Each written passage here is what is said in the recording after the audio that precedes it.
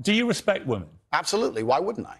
Do you think that 18, 19-year-old women are more attractive than 25-year-old women? I think there's attractive people. That's a loaded question. I don't know. Well, it's not really, is it? I can't. You know why I'm asking you? Of course I do, but I can't sit here and say... For the benefit of viewers who don't know why I'm asking, you said this. In general, this is also one of the reasons men find youth attractive.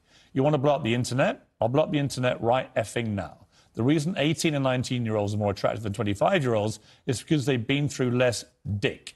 People say, oh, you can't say that, but yes, I can. A 19-year-old is more attractive than a 26-year-old woman, and I'll tell you why. Because that 26-year-old has talked to more guys, been to the club more times, been effed and dumped more times, more arguments, more mess, more for me to clean up. That is misogyny. Why? Because you are encouraging a mindset about 25-year-old women that makes them sound out to be infinitely less desirable than 18, 19-year-olds and having effectively been having too much sex to be taken in a more respectful way. Well, firstly, even if that was the case, that wouldn't be misogyny. Well, what did you mean by what you said? That's not misogyny because it's not anti-women. I'm saying that an 18 or a 19-year-old woman would be more desirable. It's pretty anti-25-year-old women. Anti-25-year-old women we can argue, but not misogyny. Well, that's misogyny then, isn't it? No, it's not. Well, being anti any woman at all is misogyny. Not when I'm saying that women are beautiful and attractive at a certain age and saying the age You're is saying different. 18, 19-year-olds are more attractive than 25. Well, than ageist, perhaps, but misogynistic, absolutely is that not. But you just accepted it was misogyny. No, I didn't. You said it was misogyny. I'm telling you, no, it's not. If a 26-year-old woman is watching this and has heard those comments, yeah, would you just say to her, look, I'm sorry, I shouldn't have said that? No, I won't.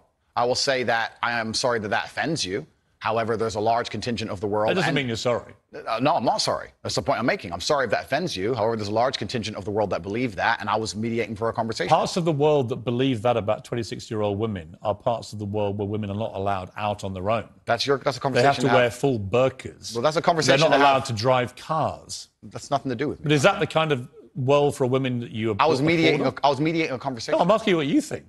I don't live in a country where that happens. You're using that as the excuse for why you're not sorry for saying it. It's not an excuse. Is that there are parts of the world where this is fine. My friend. So my question to you is, well, do you think it's fine? I don't think it's fine. I live in a world where... You don't think it's fine? The reason This isn't that hard, Andrew. You can simply say, Piers, you know what?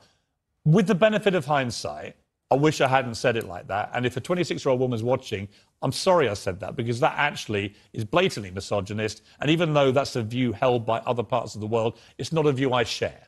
Now, I would respect you more if you said that than if you try and say, well, it's said in other parts of the world, so I'm not sorry. I think that doesn't tell me what you think. Then you need to understand why my content existed in the first place. My content existed because I tried my very hardest to be an absolute and utter realist, especially with uncomfortable truths. I was pointing out that very uncomfortable... Is that a truth? It's an uncomfortable truth in many parts of the world. It's not a truth that I'm happy